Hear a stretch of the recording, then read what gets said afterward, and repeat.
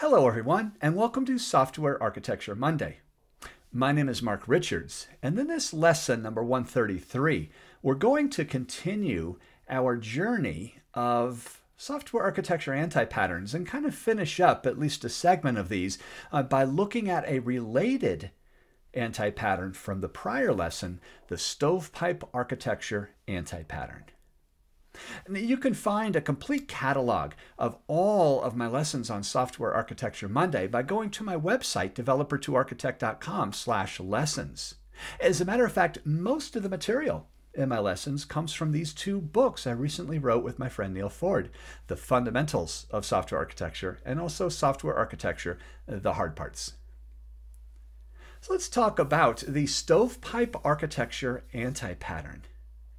This anti-pattern is defined as an ad hoc collection of ill-related ideas, concepts, and components leading to a brittle architecture that's really hard to change. It gets its name, Stovepipe architecture anti-pattern, from the old-fashioned stoves, the wood stoves that they used to have in old-fashioned kitchens, and all of the heat and smoke needed to get out of the house. And so you can see here a collection of all the basic stovepipe things that route the smoke and the heat away from the house. And that's kind of how it gets its name, because everything is really just simply bolted on without much planning in the Stovepipe architecture anti-pattern.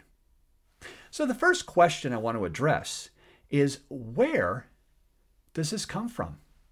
I want to talk about the reasons and kind of the drivers of how you arrive at a stovepipe architecture anti-pattern. I want to show you a couple of examples of the stovepipe architecture, both from a monolith and also using microservices. And then finally, I want to show you a few avoidance techniques of how to avoid this common anti-pattern. Well, it's interesting. The first driver is actually related to the prior lesson, number 132, the architecture by implication anti-pattern. So if you haven't seen that lesson, I would encourage you to kind of stop the video or maybe just watch it after this one. But the architecture by implication really is describing just getting started on a particular system or project without thinking about the architecture. That does, in fact, lead to a stovepipe architecture anti-pattern, that kind of bolting on of ill-related ideas, concepts, and components. As a matter of fact, in lesson 16, I talked about architecture teams and how difficult they can be sometimes. In that lesson, number 16, I introduced another anti-pattern called the witch's brew anti-pattern, which is also related and drives towards the stovepipe architecture anti-pattern, where a collection of architects really don't agree on a common vision and direction. And if you haven't seen lesson 16, I would really encourage you to at least watch the video to see that anti-pattern in action. Well, there are other factors, by the way, including another anti-pattern that does lead to stovepipes. One of those is simply not having an architect or the role of an architect on a project. This is closely related to architecture by implication, but also it might be related simply to the lack of collaboration. You may, in fact, have an architect on your project. And this leads to that ivory tower architect anti-pattern, where the architect sits on top of their ivory tower, dictating commands to all the development teams down below, and there's no collaboration. This also can contribute to the stovepipe architecture anti-pattern. And there is one other contributing factor, and that really is a lack of an integration plan or an integration architecture. You see, the stovepipe architecture can be related to an application architecture, but it can also be related to an entire ecosystem of all the systems and applications within a department that all need to talk to one another. And every time we have additional functionality, we simply just bolt on another application, and it looks like an ugly mess. So these are some of the factors that contribute to the stovepipe. Let's see a couple of examples, and then let's see some avoidance techniques on how to avoid the stovepipe architecture anti-pattern. Well, let's take a look at a very common one with monolithic applications. And so this is a well-formed, great intentions, and it works fine, this architecture. As a matter of fact, it's pretty solid until changes start to occur. When we want to start managing and processing purchase orders, we simply bolt it on to this monolithic application. As a matter of fact, maybe we want to start doing more sophisticated inventory reporting. We bolt this on with another stovepipe fitting, and from there we say, but there's this MLAI thing. We might take all that reporting feeds and we might do some order analytics to better determine our demographics. Hence another stovepipe fitting. We bolt these factors on. As a matter of fact, in this monolithic application, maybe as you place an order, you can immediately start streaming your video. Well, we can do that in this application, and without an architecture, this is just bolted in place. As a matter of fact, well, wait a minute, let's put another fitting here, because we also have some new features we're going to want to do to download your ebook right away from the order entry system and maybe stream that audio book that you got, or that maybe music or something. And you can see this is a great example of the stovepipe architecture anti-pattern, where kind of lacking an architecture, this is a collection of ill-defined ideas, concepts, and components that have no cohesion between them. This results in either an extremely large monolith that doesn't work or separate systems that are all tied and dependent to this one monolithic application. Well, let's look at an example in microservices. So if we're going to take microservices here, let's say we have these 6 services A through F, and we do all the due diligence to create a really solid microservices architecture, where each request goes to a specific single-purpose service, owning its own data. This, folks, is exactly how to do microservices. This was well formed.